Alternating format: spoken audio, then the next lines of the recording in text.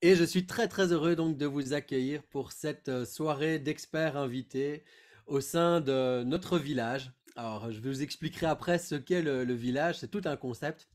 En tout cas, on est très heureux de pouvoir vous présenter. Je dis on est parce qu'il y a ma chérie qui n'est pas là. Donc Sandrine, pour ceux qui ne la connaissent pas, elle est toujours un peu dans le décor, même si elle n'est pas physiquement là avec nous. Donc, n'hésitez pas à couper vos micros quand vous parlez. Voilà, donc Monique, par exemple, parfait. Muriel, Laurence, vous pouvez désactiver le son, comme ça, il n'y a pas de bruit parasite, parfait. Donc, on accueille notre ami Jean-Pierre Beaudouin ce soir. On peut faire un tonnerre d'applaudissements zoomien, comme ça, pour accueillir Jean-Pierre, JP. Yes, yes, yes. Ah, Voilà, et on va passer un bon moment sur un sujet qui est vraiment important. J'ai eu la chance de rencontrer JP, donc Jean-Pierre, à Paris sur la scène de notre ami commun Martin Latulipe. On en revient souvent à Martin, mais bon, Martin, il fait tellement, tellement partie des gens qui inspirent tellement de monde qu'il est toujours quelque part à la croisée des chemins. Et mais Martin nous a fait le cadeau commun à Jean-Pierre et à moi de partager cette scène de la Z à Paris. Il y avait beaucoup de monde dans la salle, je pense qu'il y avait plus de 1800 personnes, donc c'était, en tout cas pour moi, je sais pas pour toi Jean-Pierre, mais pour moi c'était un grand moment de satisfaction et de connexion à la salle.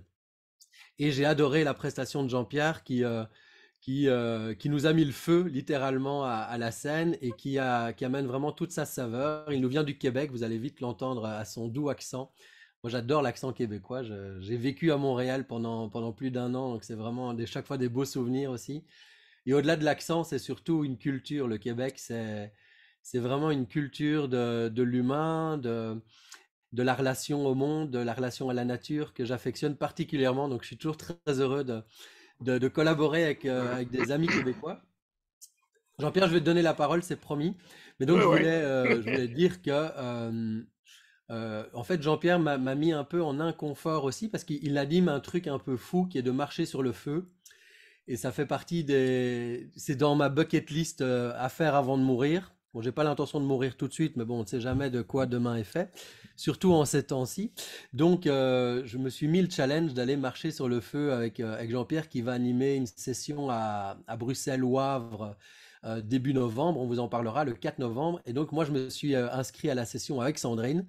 Et on avait aussi envie du coup de vous présenter Jean-Pierre, de vous présenter sa philosophie, et peut-être que certains d'entre vous se diront, bah tiens, je vais aller marcher sur le feu avec Sandrine, Nicolas, chez Jean-Pierre, donc on vous en parlera. Et voilà, il y a une session à Lyon aussi, il y a Laurence qui dit qu'elle sera à la session de Lyon, il y a certainement au Québec plein de dates, donc ça vous pouvez voir avec Jean-Pierre pour ces dates.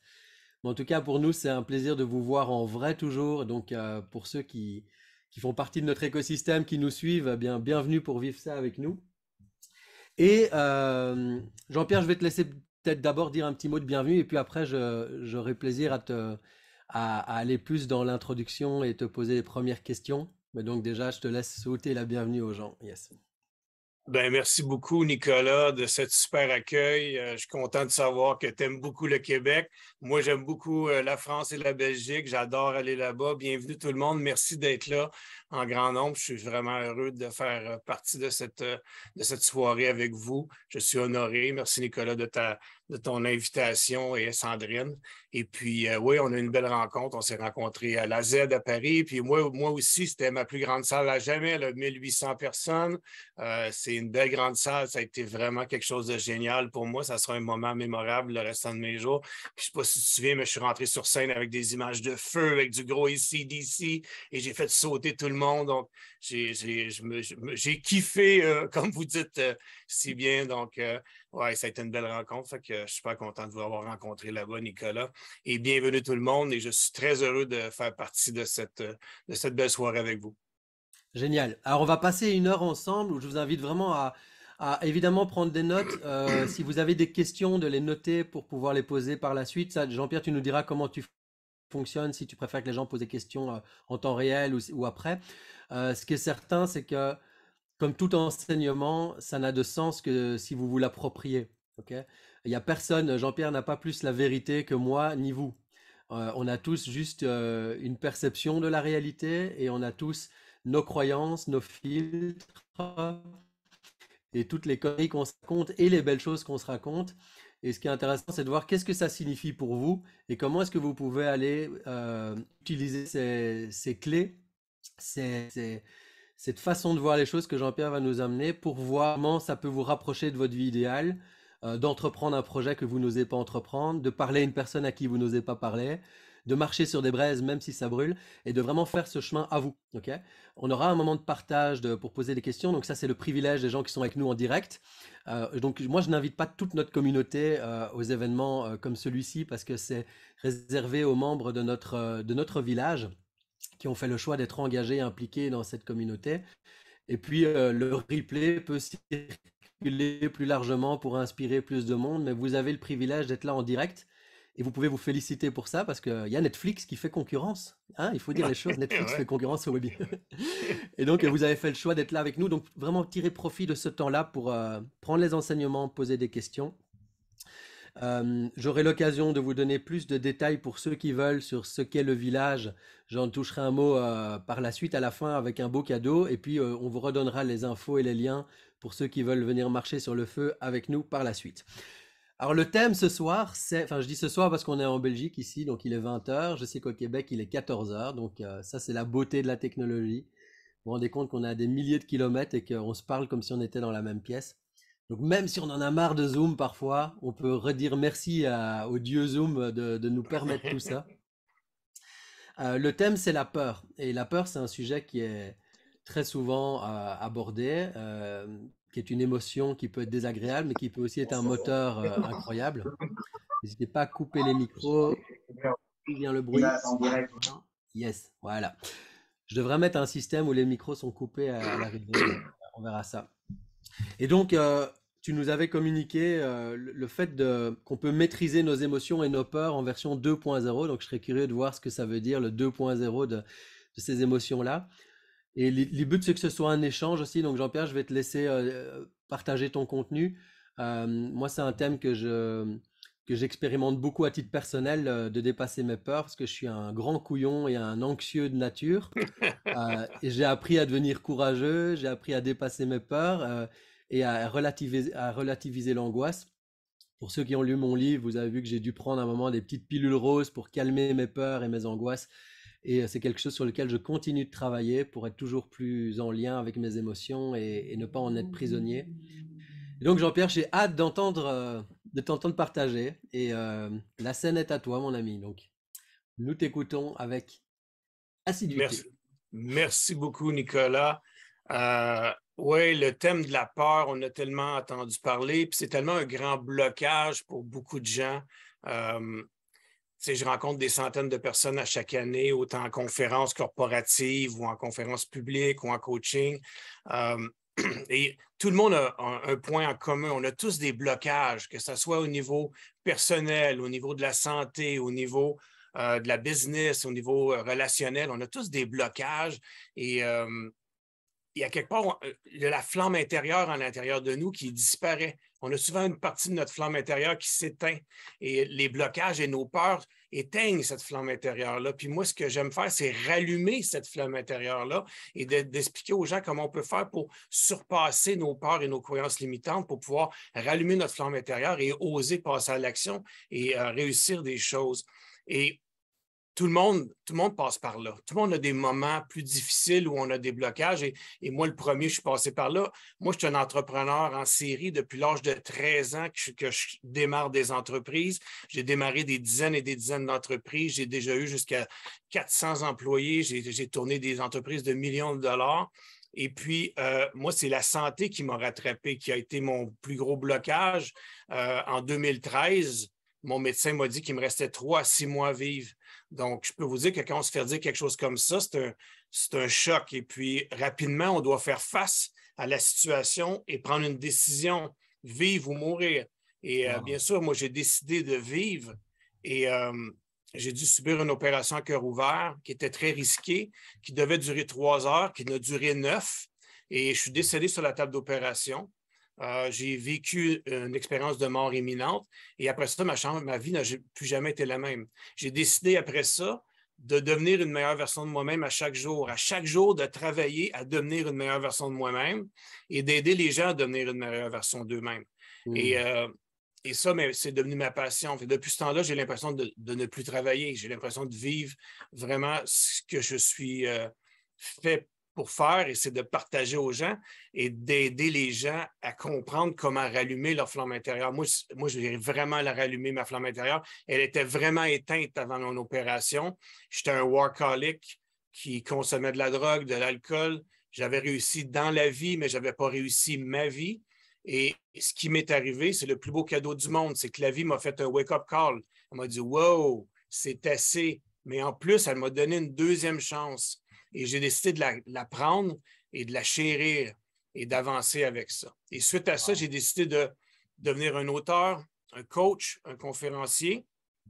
Et tout ça un peu avec les gens autour de moi qui me disaient, ben voyons, où tu vas avec ça, parce que j'étais loin d'être un auteur. Je ne savais pas écrire, je fais encore des fautes dans mes courriels. Mais par contre, quand on veut vraiment quelque chose et on ose surpasser nos peurs, la peur d'être jugé, la peur de ne pas être assez bon, puis on fonce et on se donne on fait des actions, on fait un pas à la fois. Finalement, j'ai écrit déjà 2 livres qui sont best-sellers.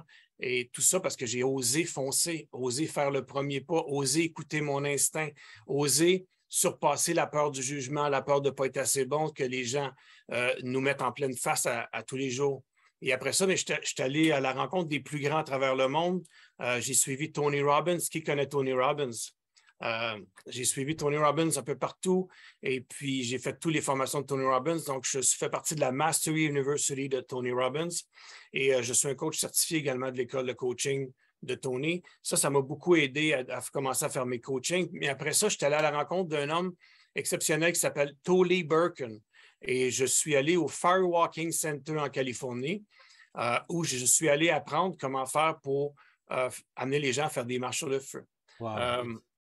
Juste Jean-Pierre, avant que tu nous mènes dans la partie marche sur le feu, moi je suis toujours curieux, et tu dois peut-être pas nous expliquer en détail, je vois juste si ma question a du sens pour toi, mais par rapport à cette expérience de mort imminente que tu as faite, est-ce que c'est quelque chose que tu as vécu en conscience, c'est-à-dire qu'après tu t'es rappelé de ce qui s'est vraiment passé, ou bien on t'a juste dit qu'il y avait eu un moment, une mort, est-ce que c'est quelque chose que tu as traversé en conscience, ou bien qu'on t'a rapporté?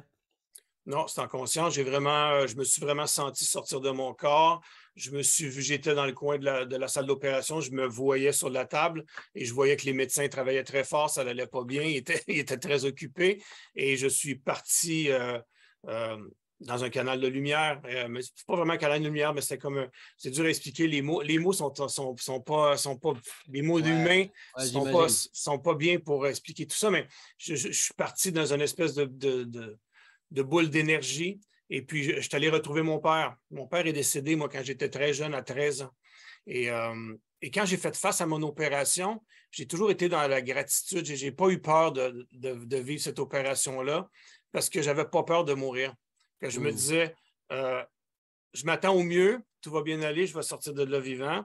Et au pire, je vais rejoindre mon père. Et pour moi, c'était pas négatif. Donc, je suis allé à la rencontre de mon père et je ne voulais pas revenir. Je me souviens très bien que je ne voulais pas revenir ici, je voulais rester là-bas. J'étais bien, c'était génial, c'est l'énergie parfaite, c'est inexplicable comment on peut se sentir bien. Et puis, mais mon père m'a ramené, m'a pris par la main, de façon imagée, bien sûr, et il m'a ramené en me disant que j'avais d'autres choses à faire et que je devais revenir. Donc, je suis revenu. Et puis, mais c'est ça, puis à toutes les fois que j'en parle, j'ai des gros frissons parce que c'est un moment. Merci de nous partager ça, vraiment, parce que peu de gens, évidemment, ont vécu ça, et en même temps, ça nous ramène au sens profond de la mission que tu as derrière, parce que voilà, j'ai vécu ça, et puis je me suis dit, maintenant, il est temps de... Et là, maintenant, aujourd'hui, tu passes les peurs les unes derrière les autres, avec sans doute une autre perception de la vie, en ayant vu et accès à cette énergie-là, sans doute. Bien, c'est clair que toute la perception de la vie change complètement. On sait quelque chose qu'on se doutait. C'est une chose de savoir quelque chose, mais de le vivre profondément et de le ressentir, c'est une autre chose. Donc, ça change vraiment la perception de la vie. Et pour moi, ça a donné un grand sens au restant de ma vie sur cette terre et à mon message et à mon parcours. Et je le fais dans une très grande gratitude. À tous les jours, je me lève et je dis merci à la vie de pouvoir ouvrir mes 2 yeux. Et le privilège de vieillir n'appartient pas à tous et il faut en profiter à chaque jour. Et pour moi, ça, c'est rendu quelque chose de très, très primordial. Et le plus longtemps que je vais pouvoir être sur cette terre, je veux en profiter au maximum. Et Yes. souvent, je me visualise en train de faire des conférences à 85 ans et c'est là que je m'en vais. Bah, Et c'est sûr. puis, c'est un beau Ah, moment. merci pour ce partage. Et qu'est-ce qui Ça me t'a fait grand amené plaisir. spécifique, parce que tu as fait l'intro, c'est efficace, mais c'est rapide, parce que comment est-ce que tu arrives à mettre autant d'importance sur le feu et aujourd'hui tu en fais une grande activité, une grande partie de ton approche. Qu'est-ce qui t'a amené vers le feu en particulier et vers cette pratique de marcher sur les braises? Euh, Moi, ma carrière, je suis un producteur événementiel depuis 35 ans. J'organise des grands festivals à grand déploiement avec des centaines de milliers de personnes et tout ça. Et quand j'ai décidé de devenir conférencier, je voulais trouver une façon de me démarquer et je voulais trouver une façon également de faire vivre des émotions aux gens, mais vivre des expériences aux gens pour pouvoir. Parce que dans ma démarche, je me suis rendu compte que pour vraiment maîtriser un sujet puis comprendre quelque chose de façon pleine et entière, il fallait vivre une expérience pour venir l'intégrer à l'intérieur de nous. Hmm. Et c'est pour ça que je suis allé vers le feu, parce que le feu, c'est notre plus grande peur. Le feu, c'est la guerre, c'est la destruction. Les gens ont peur du feu. Depuis qu'on est jeune, on se fait dire ne touche pas au feu. Le feu nous permet de sentir, nous permet de toucher la chaleur. Ça touche la plupart des sens. Et tout ça me donnait envie de jouer avec le feu. Mais d'utiliser ça. J'aime beaucoup la notion de la flamme intérieure. Et là, puis quand on parle de feu, de flamme intérieure, de rallumer la flamme intérieure des gens, je trouve que le feu me permet, le symbole est très puissant. Et Ouais. une des plus grandes croyances des gens également, c'est une des plus grandes croyances limitantes des gens, c'est que le feu, ça brûle. Depuis qu'on est jeune, une des premières choses qu'on s'est fait dire quand on était jeune, c'est ne touche pas au feu, tu vas te brûler. Donc, j'aime beaucoup, dans mes conférences, pouvoir amener les gens à surpasser leur plus grande peur, souvent qui est le feu, et une de leurs plus grandes, les plus profondes, les plus vieilles croyances limitantes, qui est le feu, ça brûle. Donc, Ouais. on arrive vraiment à surpasser des choses comme ça qui sont ancrées très profondément en nous.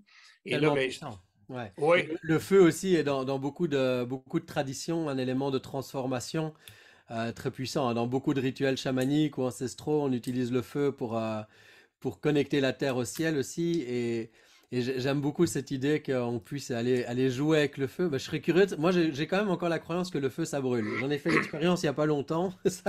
Je confirme que parfois ça brûle en tout cas. Donc, amène-nous dans cet espace-là de comment on peut aller challenger ces croyances-là. Ouais. ben, tu as raison, le feu, ça brûle. Ça dépend juste de la façon qu'on l'approche et de la façon qu'on va l'utiliser. Fait que le feu, c'est une métaphore que j'utilise dans les conférences. Et on utilise du vrai feu qui est vraiment chaud. Par contre, la façon qu'on l'utilise, c'est de se prouver que notre corps est beaucoup plus puissant qu'on le croit et qui peut nous permettre de faire des choses extraordinaires. Donc, ce qui est important pour moi, c'est d'amener les gens. La plupart de mes techniques, puis j'utilise le feu, mais j'utilise le bois, j'utilise le verre, j'utilise le métal, j'utilise plein d'outils différents pour amener les gens à vivre des expériences. Donc, c'est vraiment de l'apprentissage par l'expérience. Mm. Et dans le fond, c'est toujours un contenu. Dans les conférences avec la marche sur le feu, c'est vraiment le contenu où j'amène les gens à comprendre comment maîtriser nos émotions pour être capable d'oser faire le premier pas. Après ça, on parle des croyances limitantes et des peurs pour amener à la fin les gens à vivre une expérience concrète qui est la marche sur le feu et qui vient après ça s'intégrer, qui vient intégrer à l'intérieur d'eux tout ce qu'ils ont appris durant la conférence. Donc, Mm. comment on peut faire pour réussir à faire une marche sur le feu sur un tapis de braise à plus de 1200 degrés? Mais premièrement, il faut être en mesure de maîtriser nos émotions, notre mindset, notre état d'esprit. Parce que si on est dans un mauvais mindset, on va être incapable de faire le premier pas. Et pour ça, j'utilise le triangle émotionnel. Donc, il y a 3 éléments super importants qui nous permettent de maîtriser notre mindset à tout moment. C'est le focus, où on met notre attention. Donc, c'est important de mettre notre attention dans la vie vers où on veut aller et non pas de où on vient. Il faut mettre notre focus sur qu'est-ce qu'on veut vraiment atteindre et non pas sur nos peurs. Et c'est ça qu'on travaille durant la conférence pour amener les gens à comprendre que si ils mettent leur focus à la bonne place, ils peuvent leur permettre de libérer une puissance intérieure qu'ils ont beaucoup supérieure qu'ils croient vraiment. On a des ressources à l'intérieur de nous qui sont extraordinaires et qu'on touche une petite parcelle de celle-ci parce qu'on n'ose pas aller libérer ceux-ci. Après ça, bien sûr, le langage, les mots et les questions qu'on utilise ont un grand impact sur comment on se sent. Donc, si les gens ont un langage négatif, ils se posent des questions négatives, ils n'arriveront jamais à faire le premier pas sur un tapis de braise ou dans la vie de tous les jours. Si à tous les jours de ta vie, tu te poses la question pourquoi ça m'arrive toujours à moi, pourquoi les mauvais trucs arrivent toujours à moi, bien, ton subconscient ne fait pas la différence entre ce qui est vrai et ce qui est faux. Il veut surtout, en plus, te prouver que tu as raison quand tu te poses des questions. Donc, quand tu te poses la question pourquoi ça m'arrive toujours à moi, bien, il va te prouver que tu as raison. Il va te dire bien, ça t'arrive toujours à toi parce que tu es un con, parce que tu ne prends pas les bonnes décisions, etc., pour venir nourrir ta croyance que ça t'arrive toujours à toi. Donc, il faut être capable de changer notre questionnement pour se poser la question, qu'est-ce que je peux apprendre de ce qui m'arrive? Comment je peux tourner les choses positives? Puis moi, ce que je dis toujours, c'est que la vie ne nous arrive pas à nous, nous arrive toujours pour nous. Et les épreuves que la vie met sur notre chemin sont des cadeaux qui nous permettent de grandir. Et quand on voit la vie de cette façon, tout change. La perception change et on se permet de faire de beaucoup plus grands pas et d'oser faire de plus grandes expériences. Donc, la vie, c'est rempli d'expériences et souvent, les gens s'empêchent de vivre des expériences pour grandir parce qu'ils sont fermés dans des questions négatives et des questions fermées qui les empêchent de voir l'opportunité dans ce qui se passe dans leur vie. Donc, c'est le deuxième point, c'est le langage. Et le troisième point, bien sûr, c'est la physiologie. La physiologie est super importante. Donc, la façon qu'on respire, qu'est-ce qu'on mange, a un impact sur notre énergie. Et notre corps est super puissant, mais comme j'ai dit tout à l'heure, on n'utilise pas son pouvoir à sa pleine capacité. Et donc, pour être capable de faire une marche sur le feu, bien sûr, il faut être capable d'utiliser notre physiologie à bon sens et notre corps peut faire des choses extraordinaires. Et tout le monde connaît le pouvoir du placebo. Donc, vous savez que le placebo, c'est, tu as une maladie quelconque et que je te convainc que si je te donne telle pilule, si tu la prends, tu vas guérir, mais je vais te donner une pilule de sucre et ton corps est tellement convaincu que cette pilule va te guérir qu'il te permet de guérir. Donc, ça, c'est la puissance de notre corps qui peut faire des trucs hallucinants. Donc, on peut faire des exercices pour changer la biochimie de notre corps juste par rapport à ce que l'on croit. Fait que nos pensées ont un impact sur notre corps. Donc, ce que l'on pense peut avoir un impact sur notre biochimie et sur la puissance de notre corps et ce sur quoi notre corps va nous permettre de faire ou de ne pas faire. Donc, ça, c'est un des gros points qu'on doit utiliser lors de la marche sur le feu, c'est la puissance de nos pensées et de nos croyances. Donc, j'amène toujours les gens dans un processus qui dure à peu près 4 heures pour les amener à penser et à croire qu'ils sont vraiment capables de faire une marche sur le feu sur un tapis de braise à 1200 degrés. Et à ce moment-là, ton corps te permet de faire des trucs extraordinaires. Waouh, ça doit être une expérience incroyable. Et peut-être, donc j'ai noté les 3 points hein, pour vous tous. Donc, mindset, hein, l'état d'esprit qu'on a face au danger, le langage, les petites phrases qu'on se dit à soi-même, et notre physiologie, notre manière dont on règle notre corps. Juste peut-être, avant que tu ailles plus loin, Jean-Pierre, est-ce que tu peux nous amener... C'était quoi, toi, c'est quoi ta plus grande peur? Parce que là, on fait l'analogie du feu et je comprends qu'il y a une expérience à vivre. Mais est-ce que cette démarche-là t'a permis, toi, de dépasser une peur qui t'avait gardé bloqué par avant? Oui. Moi, j'avais excessivement peur des hauteurs. Et lors de ma formation en Californie, puisque je suis allé faire ma formation, comme j'ai dit tout à l'heure, au Firewalking Center, et je suis devenu le premier francophone maître instructeur de marche sur le feu. Et puis, on est allé dans une grotte qui était 3 fois la hauteur de la Statue de la Liberté. Donc, c'était immense, c'était très, très haut.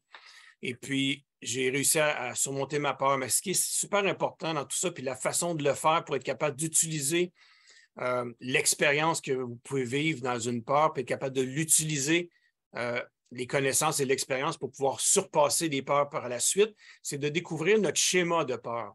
On a tous un schéma de peur. Quand on arrive dans quelque chose qui nous fait peur, on réagit tous d'une façon différente, mais chacun de nous toujours de la même façon face à cette peur-là. Et moi, j'ai découvert que mon schéma de peur était toujours Puis je l'ai découvert la première fois que je suis allé en Californie. Le premier exercice qu'on a fait, on cassait une flèche avec sa gorge. Et puis, c'est là que j'ai découvert mon premier schéma de peur. Fait que moi, ma façon de réagir face à la peur, que ce soit marcher sur le feu, que ce soit faire un téléphone et d'avoir peur de me faire dire non, que ce soit d'oser demander à quelqu'un s'il veut venir danser avec moi ou demander à ma femme si elle veut me marier, tout n'importe quoi, c'était toujours la même chose. Donc, j'essayais de passer en dernier, j'essayais de remettre à plus tard. Je reportais à plus tard les choses qui me mettaient dans un état de peur ou de doute. Donc, je reportais toujours.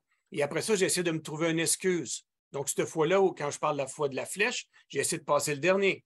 Et une fois que c'était rendu à mon tour, j'ai essayé de trouver une excuse. J'ai dit, ouais, mais est-ce que je peux le faire malgré mon opération à cœur ouvert et ma cicatrice? Donc, j'ai essayé de me trouver des excuses quelqu'un aurait pu me dire, ben non, tu ne peux pas le faire pour telle raison. Donc, on est souvent là-dedans. Essayer de se trouver des excuses pour nourrir notre certitude qu'on ne veut pas le faire ou qu'on ne peut pas le faire ou que c'est mieux qu'on ne le fasse pas. Et après ça, quand on arrive devant la situation, puis on est devant, on a oublié le remettre à plus tard, on a tassé les excuses. Mais après ça, moi, je me disais dans ma tête, mais pourquoi tu fais ça? Pourquoi tu es venu ici pour faire des conneries comme ça? Mais après ça, l'important, c'est de casser ça. Puis comme je dis souvent, puis ceux qui vont venir à ma conférence, ils vont s'en rendre compte, je le dis très souvent, c'est ta gueule. Parce qu'à un moment donné, ton cerveau te bloque. Fait qu'il faut que tu dises à ton cerveau, tu prennes le contrôle de ton cerveau, de ton subconscient et tout, de ta croyance limitante, de ta peur, que tu es capable de passer à l'action. C'est de bloquer ton stop, ta gueule, et de passer à l'action. Puis une fois que tu passes à l'action, la peur, elle disparaît. Puis quand tu arrives devant quelque chose que tu crois impossible, bien, une fois que tu l'as réussi, tu ne peux plus jamais croire que c'est impossible. Ouais, c'est ça. Moi, c'est vraiment une stratégie, je pense que j'utilise beaucoup. En tout cas, le ta gueule. J'aime bien le schéma, la conscience que tu as mis sur ton schéma de peur. Et je crois qu'on doit tout faire cet exercice. Peut-être la prochaine fois qu'on ressent une peur, de se dire, tiens, comment est-ce que je réagis d'abord face à la peur et puis quelles sont mes stratégies d'évitement, quoi. C'est ça. Exact. Et c'est vrai que moi, quand j'ai peur d'un truc, je me mets souvent, moi, j'aime bien me mettre face à un miroir. Et je me mets le front contre le miroir, donc je me regarde vraiment aux yeux dans les yeux, mais à quelques centimètres. Là, je dis, tu fermes ta gueule et t'y vas. Donc ça, c'est un truc qui marche bien. Ouais, c'est un truc qui marche bien.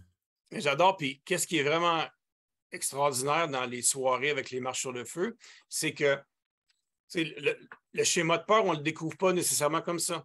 Mais une chose qui est sûre, je vous garantis, c'est que quand tu arrives devant un tapis de braise, le schéma de peur, tu le vois gros comme ça. Et là, il te saute en pleine face. Là. Tu ne peux pas ne pas le voir. Il est là. Donc, une fois qu'on l'a découvert, mais après ça, on peut réagir. On est capable de le voir arriver. Et après ça, j'ai toujours porté attention à 100% à ce qui se passe dans ta vie en tout temps.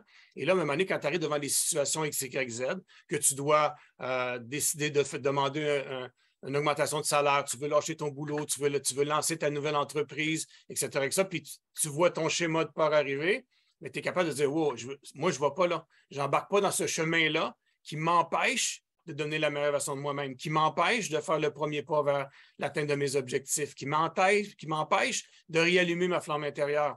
Donc, tu le vois arriver, tu le coupes, stop. Et là, tu casses ton schéma. Et plus souvent que tu vas casser ton schéma par la suite, plus facile ça devient de le casser à chaque fois. Donc, surpasser son peur. Tu comprends? Ouais, donc, c'est la voie express pour mettre de la conscience sur comment on fonctionne face à la peur, quoi. Exactement. Yes. Exactement. Okay. Donc, une fois qu'on comprend que la première chose qu'on doit apprendre, c'est d'être dans le bon mindset. Comme tu as dit, il y a 3 éléments, le focus, le langage et la physiologie. Et à n'importe quel moment, si tu es dans un mauvais état d'esprit, tu changes un des 3 éléments, ton langage. Tu changes ton langage, tu changes ton focus, tu changes la façon que tu te tiens, la façon que tu bouges. Tu es capable de changer comment tu te sens. Fait que l'important dans une soirée comme ça, pour faire face à ses peurs, à ses croyances limitantes, c'est d'être dans un bon état d'esprit, d'avoir un bon langage, de focusser sur les bonnes choses et d'être dans une physiologie de pouvoir et d'ouverture et de fluidité. Et après ça, bien sûr, les croyances limitantes. Parce qu'il faut parler de croyances limitantes, on n'a pas le choix parce qu'on a tous la croyance que le feu brûle.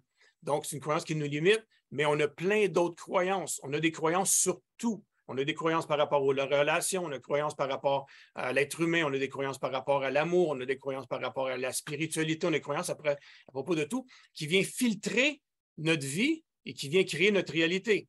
Donc, on a tous des croyances différentes qui deviennent comme un filtre au travers lequel on voit notre vie et qui devient notre propre réalité.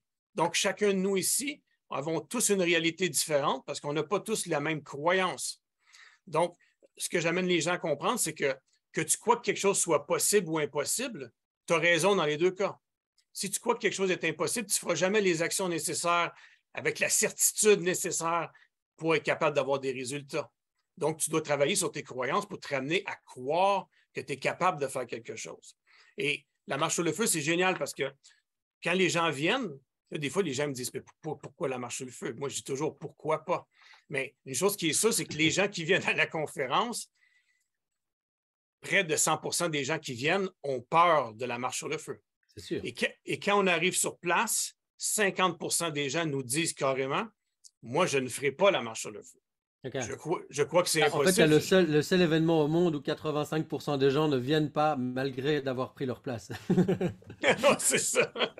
Mais c'est drôle parce que le 50% des gens qui arrivent au début puis ils disent « Ouais, moi je ne la ferai pas, je viens à la conférence. » Parce que les gens, c'est facultatif, personne n'est obligé. Okay. Donc, tu viens à la conférence, il y a 4 heures de contenu sur les croyances limitantes, sur les peurs, sur le mindset. Donc, il y a plein de contenus intéressants. Puis à la fin, les gens ils décident s'ils veulent le faire ou pas.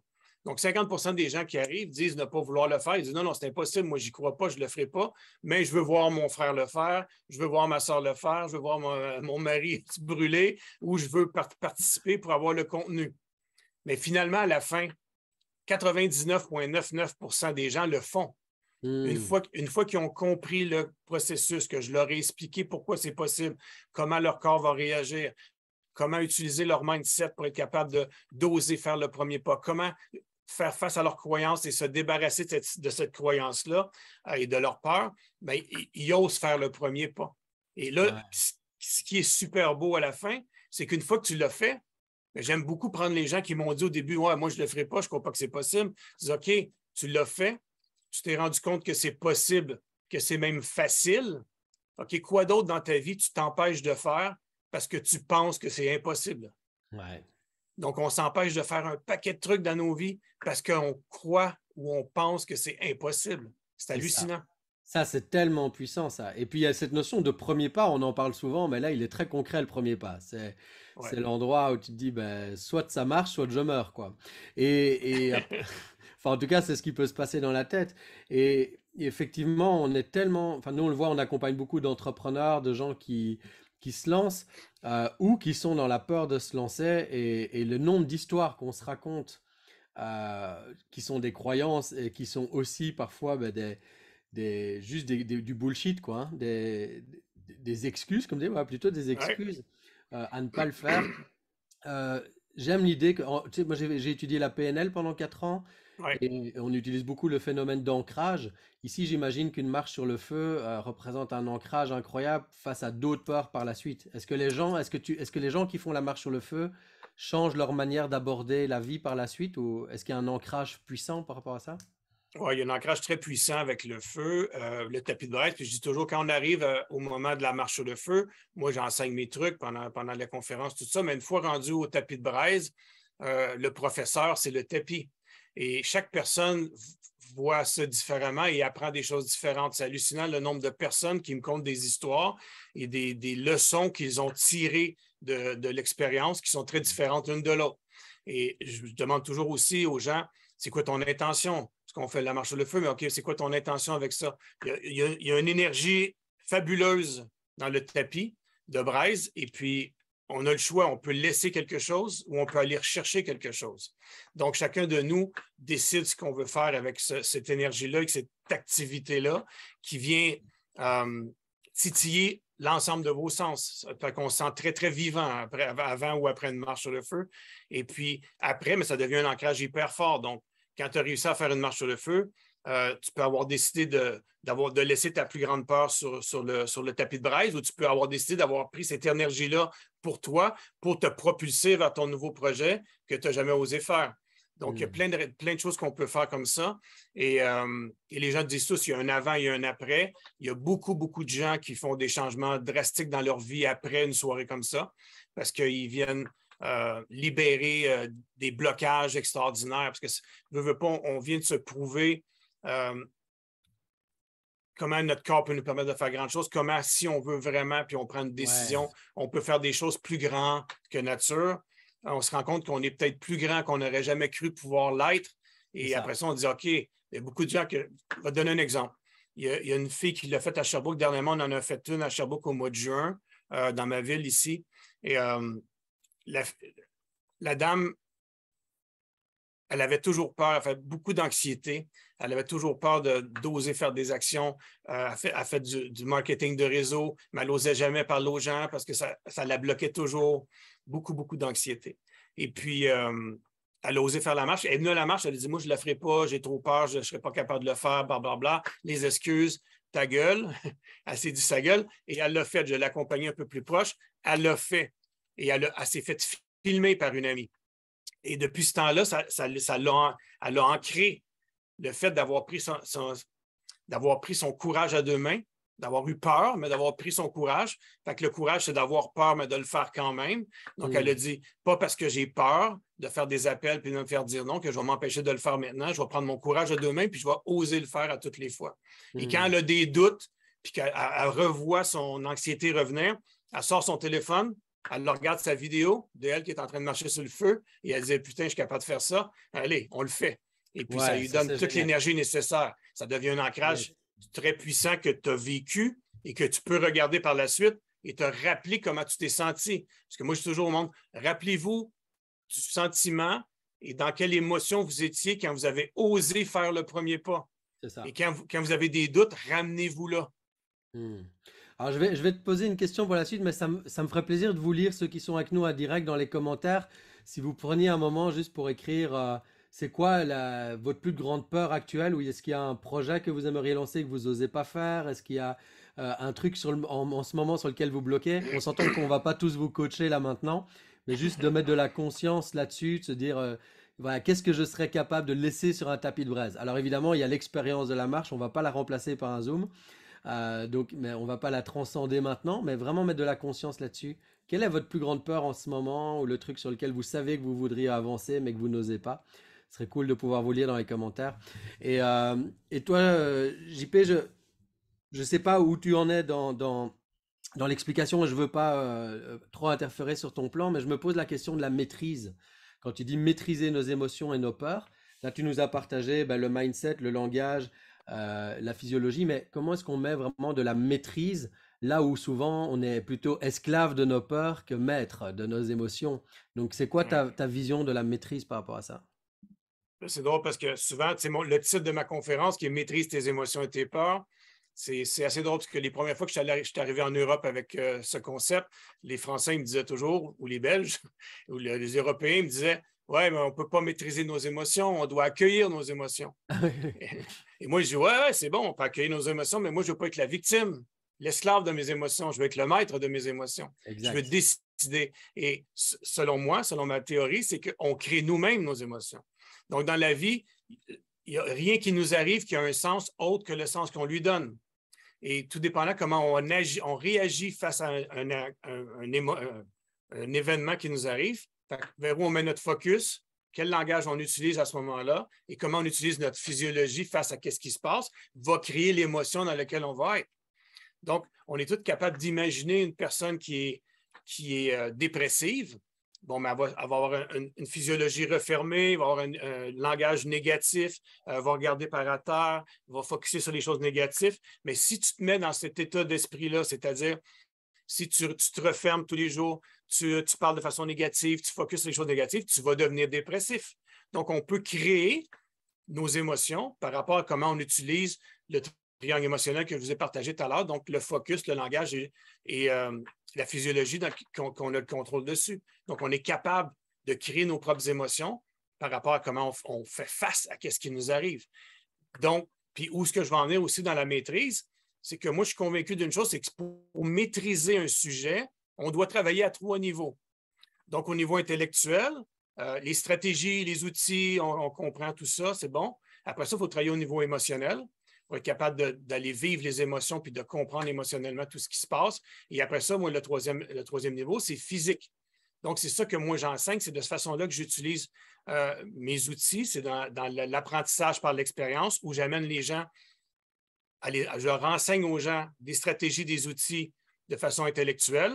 je lui fais vivre des émotions parce que dans mes conférences, il y a de la musique, on saute, on danse, c'est très, très énergique. Il y en a qui pleurent, il y en a qui dansent parce qu'on parle de choses qui viennent jouer dans les émotions. Et je peux vous dire que quand vous arrivez devant un tapis de braise, vous ressentez des émotions, je suis convaincu, je vous le garantis. Et après ça, je fais vivre quelque chose de physique aux gens. Donc, la marche sur le feu ou casser un morceau de bois avec leurs mains, des choses très physiques qui viennent ancrer à l'intérieur d'eux ce qu'ils viennent d'apprendre au niveau intellectuel, au niveau émotionnel. Et là, ça fait partie de l'identité de la personne. Une fois que tu as fait une marche sur le feu, tu deviens un firewalker pour la vie et tu t'en souviens pour le restant de tes jours. Tu ne peux pas te dire dans 20 ans, est-ce que j'ai déjà fait ça? Tu vas t'en souvenir, tu vas t'en souvenir. Et en plus, ce que je dis toujours, c'est que les gens, je suis chanceux parce que les gens viennent à mes conférences et ils vont se souvenir de moi pour le restant de leur jour. Parce que tu vas te souvenir dans 20 ans, Nicolas, tu vas dire, ouais, moi, à Bruxelles, j'ai fait une marche sur le feu, c'était avec Jean-Pierre Beaudouin, et puis j'ai vécu telle sensation, et telle affaire m'est arrivée. Tout ça, tu vas t'en souvenir, puis il m'a parlé de croyances limitantes, de son triangle émotionnel. Tout ça va rester à l'intérieur de toi parce que tu vas l'avoir intégré à 3 niveaux. Donc, la maîtrise, pour moi, c'est ça. Magnifique. Et je pense que c'est un apprentissage aussi pour nous tous de voir comment est-ce qu'on peut, plutôt que de vouloir toujours vendre tel produit, tel service, faire telle chose, c'est créer des expériences qui ancrent une transformation pour nous-mêmes et pour les gens aussi que vous accompagnez ou quel que soit votre métier. Comment est-ce qu'on peut mettre les gens dans l'expérience? Qu'on a tendance dans nos sociétés à tout faire avec la tête, à transmettre de l'information et de la formation. Et comment est-ce qu'on peut venir faire vivre une expérience qui ancre dans les cellules? Moi, je suis vraiment friand de ça. Et en chamanisme, on parle de grand-père feu. Moi, je suis très en lien avec le feu dans beaucoup de rituels. Et Ouais. dans la notion de grand-père, il y a aussi la notion de sagesse et de tout ce que le feu peut venir nous enseigner. Et donc là, tu l'as traduit en disant chacun vient poser des intentions et reçoit des enseignements du tapis et plus de toi au moment où ils font la marche, quoi. Exact. C'est Puis, magnifique tout ça. il y a une chose que tu as dit qui est super importante, c'est que on est toujours dans la tête, on est tout le temps trop dans la tête. On est dans l'ego. Fait qu'on écoute la tête. Puis moi, je dis toujours, si tu restes trop dans ta tête, tu es mort. Tu ne peux pas être heureux, tu ne peux pas vivre à ton maximum de capacité, tu ne peux pas transcender ce que tu veux partager, tu ne peux pas vendre des choses à des gens, tu ne peux pas faire partager des choses quand tu es dans ta tête. Ça n'a aucun sens. Et les gens sont toujours trop dans leur tête, puis ils n'écoutent pas leur instinct. C'est leur instinct, la flamme intérieure. Moi, j'ai toujours l'ego, c'est la tête qui parle très fort, qui dit non, fais pas ça, c'est fou, tu vas te faire juger, c'est de la merde, non. Mais ton instinct, ton petit instinct qui est juste ici, qui est la flamme intérieure, lui, il chuchote, il ne parle pas fort, lui. Fait que tu dois dire à ta tête, ta gueule, pour laisser ton instinct te chuchoter des choses et de l'écouter. Parce que moi, toutes les meilleures décisions que j'ai prises de ma vie, c'est en écoutant mon instinct. Et toutes les moins bonnes, c'est en n'écoutant pas mon instinct et en sachant très bien que mon instinct me disait non, je ne le sentais pas, j'avais mal au ventre, non, c'est pas sûr que c'est une bonne décision. Tu apprends quand même par ego pour faire plaisir, pour ne pas être jugé. Et là, finalement, tu prends une mauvaise décision. Exact. Donc, revenez à vous écouter. Et comme tu dis, le tapis est un professeur extraordinaire. Puis chaque personne qui est là, selon où ce qu'il est dans sa vie, les questions qu'il se pose, retrouve quelque chose pour lui là-dedans. Et il y a beaucoup de gens qui viennent plusieurs fois faire les marches sur le feu, des gens qui sont venus plus de 10 fois faire les marches avec moi. Et à chaque fois, ils sortent de là avec quelque chose de différent. Ils apprennent d'autres choses parce qu'on n'est jamais à la même place dans notre développement. Et donc, on vit des émotions, on vit des expériences différentes. Et c'est drôle parce que la marche sur le feu, pour certaines personnes, c'est l'expérience, la plus grande expérience spirituelle qu'ils ont fait de leur vie. Et pour d'autres, c'est la meilleure histoire à raconter au café au 5 à 7. Ouais. Et c'est OK. C'est OK. Tout le monde a le droit de vivre leur propre expérience, puis de la vivre comme ils veulent là-dedans, puis d'aller chercher qu'est-ce qui leur parle. Mais puis de se laisser, peut-être parfois même de lâcher prise, de dire je vis l'expérience et on verra ce que ça vient m'enseigner, plutôt que de vouloir à tout prix se dire qu'est-ce que je vais en retirer, pourquoi je le fais, etc. Ouais. Il y a deux genres de personnes qui viennent. Il y a des gens qui viennent, qui ont vraiment, surtout ceux qui viennent plus qu'une fois, c'est souvent ça. La fois d'après, ils viennent, puis ils savent exactement pourquoi ils viennent et ce qu'ils veulent aller chercher comme énergie. Puis il y en a d'autres qui viennent au début, puis bon, c'est juste, on va vivre une expérience. Comme quand tu vas sauter en parachute. Tu ne te Ouais. poses pas 1000 questions en parachute. Ben, tu te poses 1000 questions, oui, avant d'aller sauter en parachute, mais tu ne te poses pas des questions beaucoup sur qu'est-ce que ça va m'apporter dans mon développement personnel. Exact, exact. Fait Tu que tu cherches fais la plus, sensation. ouais! Ouais. Mais dans la marche sur le feu, c'est un peu autre chose, mais tu peux le faire dans le même contexte, un peu la même chose. Ouais. Le saut en parachute, c'est d'oser faire le premier pas et sauter.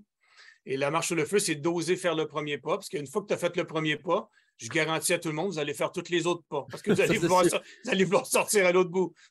Ça, c'est clair. Il n'y en a pas qui font marche arrière, ça va? Non, on n'a pas le droit. On n'a pas le droit. Ok. En tout cas, merci à vous tous d'avoir partagé vos peurs. Il y a beaucoup de choses en lien avec les relations, qu'elles soient amoureuses ou professionnelles, hein, la peur de communiquer, la peur de mettre ses limites, communiquer sur mon projet, faire ma pub. Voilà, tout ça, faire des réunions, formations, conférences sur le pouvoir qui est en nous. J'aurais voulu être humoriste toute ma vie et je me suis saboté. Voilà, la peur peut faire beaucoup de dégâts. Moi, j'ai un projet en ce moment, je ne l'ai jamais dit à personne, mais j'aimerais lancer en parallèle de mes activités de business coaching dans le monde du golf parce que je me suis passionné pendant le Covid pour ce sport que je croyais que c'était pour les vieux, mais en fait, je trouve ce sport magnifique, le golf. Et j'aimerais organiser des retraites avec un pro dans des beaux golfs et de mélanger du mindset, du développement personnel, spirituel avec la pratique du golf. Et j'ai beaucoup de peur en fait. Je me dis, ah, mais ils vont pas comprendre, les gens du golf, ils connaissent pas le développement personnel, ou bien j'ai pas le temps, je ferai ça plus tard. Et donc voilà, c'est intéressant aussi de s'observer comme quand on a une intuition, un instinct, comme tu dis. On sent là, je sens que c'est un bon truc à faire, mais je me Ouais. raconte du bullshit. Là, Donc, ta gueule. ta gueule. mais moi, je trouve ça génial ce que tu dis parce que pour le golf, ça vient toucher ton focus. Il faut que tu sois vraiment focus par rapport à ce que tu veux. C'est vraiment des détails qui font que tu dois t'amener. Donc, la flèche, le bullseye doit être très, très précis. Il y a plein d'outils, de métaphores super intéressantes qu'on peut utiliser avec le golf et avec les formations Ouais, business et tout ça, et mindset. Donc, c'est ouais, go, clair. fonce, Nicolas. Moi, Yes. je vais y aller à ton truc, moi. Bon, en tout cas, le 4 novembre, je vais mettre ça entre autres sur le tapis de braise. Ça va Cool. être cool.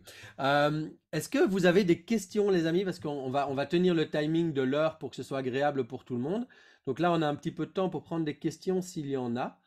Profitez-en. Et surtout, si vous avez peur de poser une question, c'est C'est le le temps de la moment poser. rêvé pour dépasser cette peur-là. Donc il y a Iris qui a levé la main et puis Vincent. Vincent, tu pourras allumer ta caméra aussi pour qu'on puisse être en lien avec ton non-verbal aussi. Cool. Iris, à toi l'honneur, tu peux allumer le micro. Merci. Moi, je me pose souvent la question entre la maîtrise des émotions et le contrôle.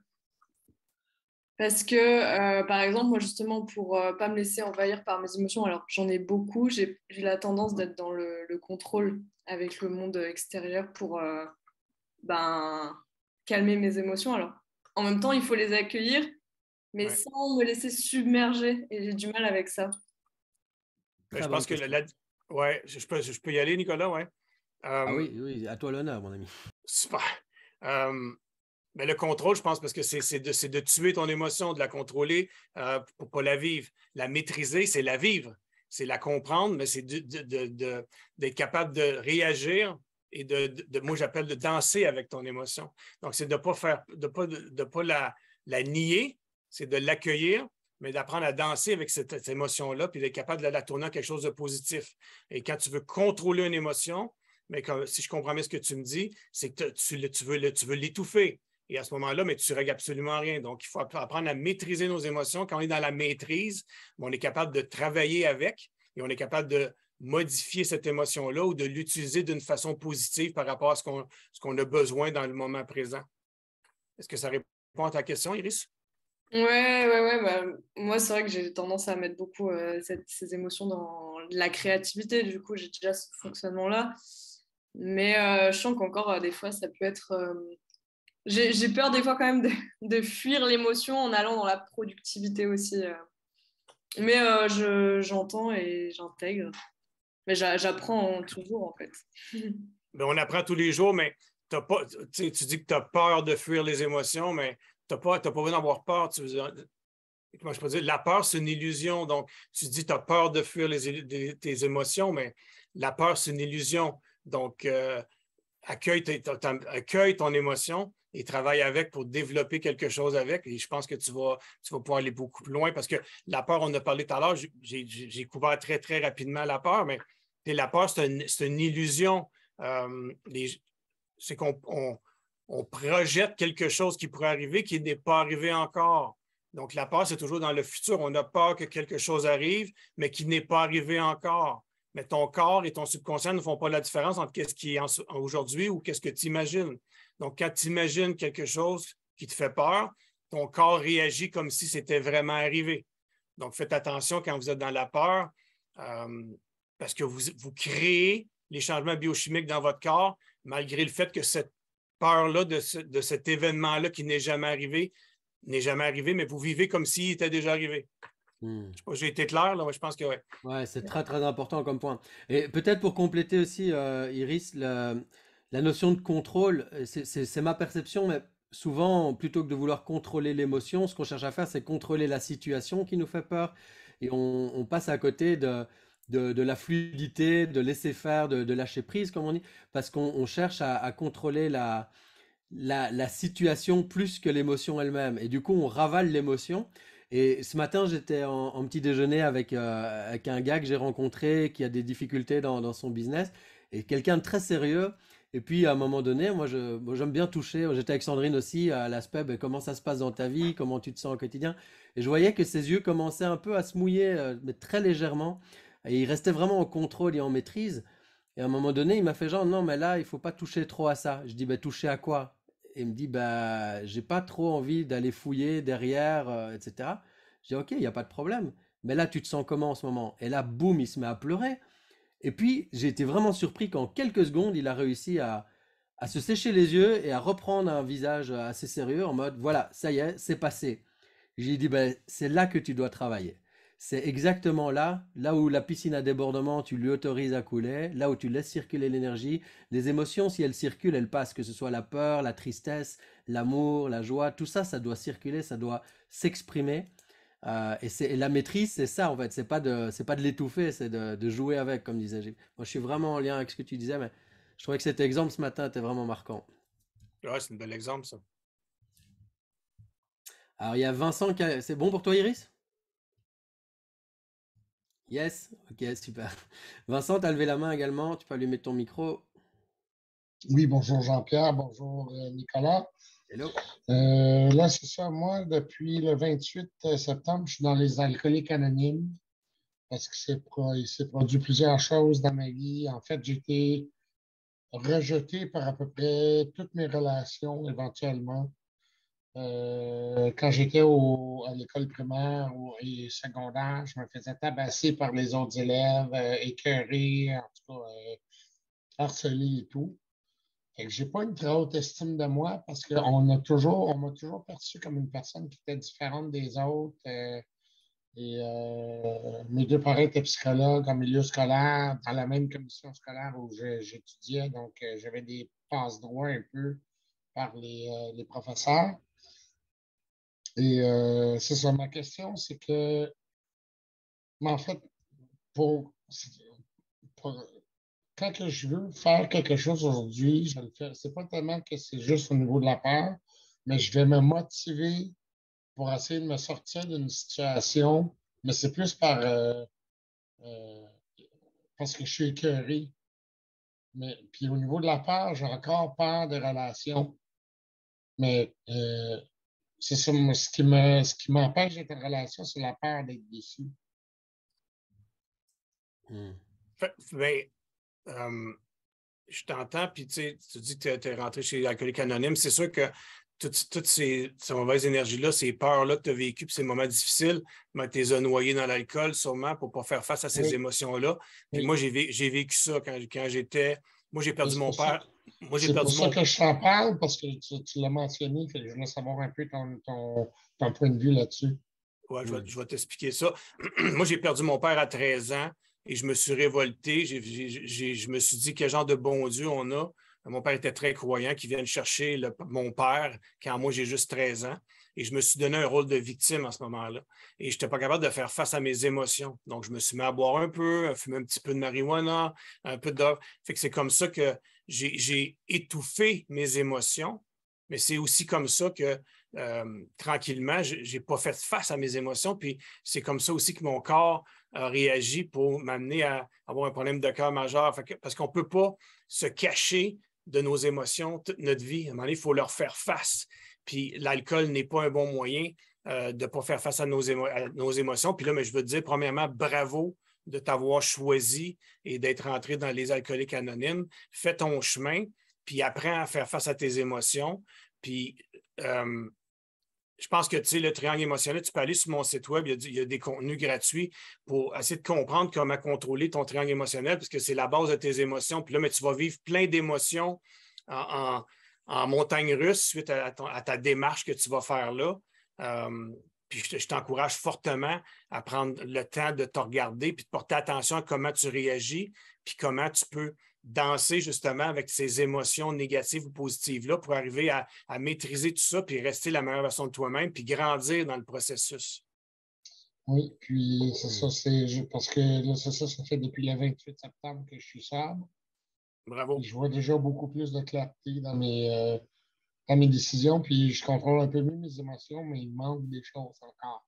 Parce qu'au côté comportement, j'ai des comportements à régler ici. Puis c'est probablement dû au fait que j'ai de la misère à maîtriser mes émotions aussi.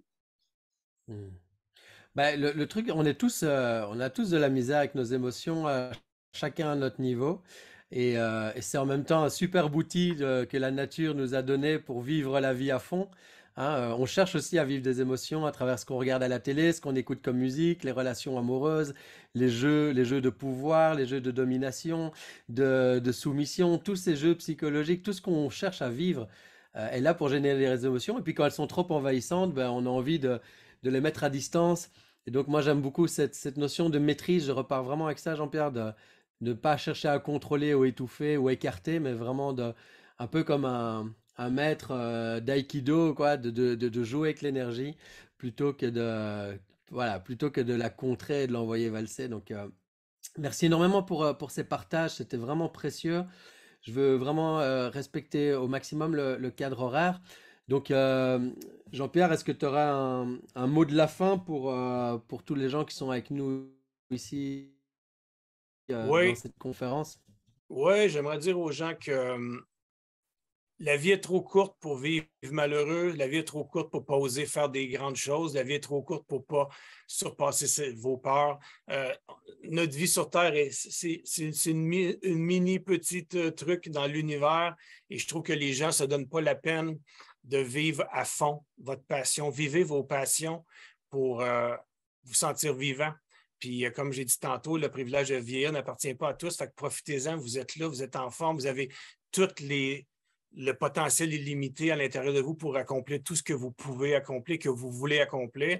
Vous devez juste passer à l'action, oser faire le premier pas. Puis, il y a beaucoup de ta gueule à votre cerveau parce que je voyais un peu les commentaires des gens dans la chat. Puis c'est ça, il y a beaucoup de gens qui ont peur de ça, peur d'être jugés, peur de ça, peur qu'il y ait un monstre en dessous de leur lit. À un moment donné, c'est comme ça devient... faut apprendre à gérer tout ça, à maîtriser tout ça pour être capable de se dire, OK, je suis le maître de ma vie, je décide ce que je veux faire et n'attendez pas après votre cerveau pour vous rendre heureux. C'est à vous à prendre la décision d'être heureux et de faire les actions en conséquence. Et voilà. Wow, magnifique. Vous raisonnez avec ça, les amis? Yes. Moi, je vais terminer aussi. Ça me fait penser à une toute petite histoire, Jean-Pierre. Moi, j'ai pas vécu d'expérience de mort imminente. Par contre, je me suis offert un voyage sous ayahuasca pour ceux qui savent ce que c'est. Ceux qui ne savent pas, c'est une liane qu'on trouve en forêt amazonienne et au Pérou, qui est une médecine ancestrale et qui fait faire des voyages intérieurs.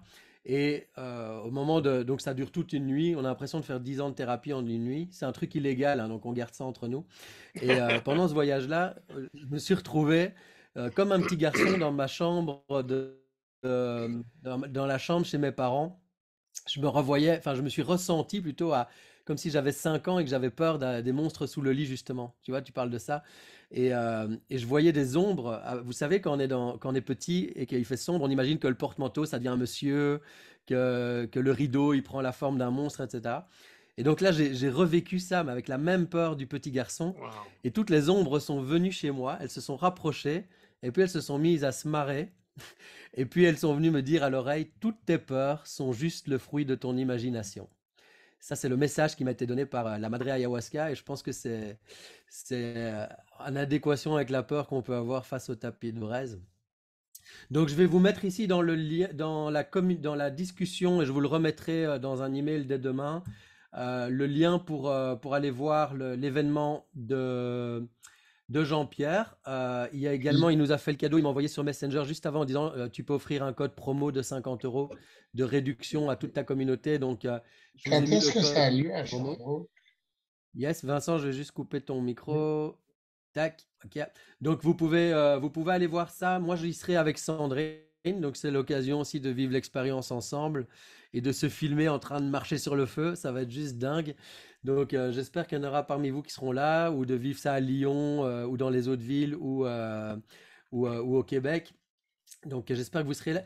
Et puis juste quelques secondes aussi pour vous parler du village, pour ceux que ça intéresse. En fait, on a créé un écolieu digital pour tous les gens qui veulent entreprendre. Quel que soit le niveau de déploiement, on crée comme une sorte de business club, mais en ligne, avec une intention de développement personnel, spirituel et entrepreneurial. Et on fonctionne avec des rituels qui se font en live. Donc on a tous les premiers lundi du mois, Sandrine qui organise de clarté totale pour aider chacun à être très au clair avec ses objectifs, sa vision, où est-ce que je m'en vais, quelles sont les choses à faire. Il y a un rituel de mentoring business avec moi milieu du mois, un expert invité chaque mois, plein de surprises. Il y a aussi les villageois qui proposent eux-mêmes des ateliers à la communauté. Donc on a eu déjà une dizaine d'ateliers proposés aux membres qui peuvent s'entraîner à parler d'un sujet, un peu comme l'a fait Jean-Pierre. Du coup, il y a une audience, il y a des gens qui sont là, qui peuvent venir écouter ce qu'ils ont à dire et de partager. Et on offre toujours un mois gratuit à ceux qui veulent expérimenter. Donc, je vais vous envoyer aussi un mail demain matin avec les infos. N'hésitez pas à vous inscrire, à vivre un mois avec nous. Puis, si ça ne vous plaît pas, vous partez, vous n'aurez rien payé. Et si ça vous plaît, il y a un petit tarif mensuel pour faire partie de cette communauté où il y a déjà une centaine de membres et on en est très, très fiers et très heureux. Et puis, moi, il me reste à te remercier, Jean-Pierre. C'était vraiment excellent. J'ai beaucoup apprécié cet échange. C'était très authentique aussi. J'ai aimé que tu puisses te livrer sur tes propres peurs et sur ton histoire de vie. Donc, vraiment, merci. Merci beaucoup. Merci J'espère à que vous toi, avez passé une Nicolas. belle soirée. Merci à vous tous d'être là et au plaisir de vous revoir près d'un tapis de braise. Oui, Vincent. Ah, pardon. Tac. Du coup, j'ai coupé le son. Il va se dire, ah ben zut. Oui, quand Voilà, est-ce que Vincent. ça a lieu à Sherbrooke? Vincent, la prochaine date à Sherbrooke a lieu en juin 2023. OK.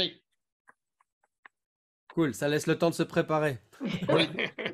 Et de pas trop réfléchir. Et si vous vous dites j'ai envie mais j'ose pas, vous dites juste ta gueule. Exactement. Si vous devez vous souvenir d'une chose de ma présentation aujourd'hui, c'est ta gueule. C'est toujours agréable de venir sur Zoom se faire insulter par un inconnu.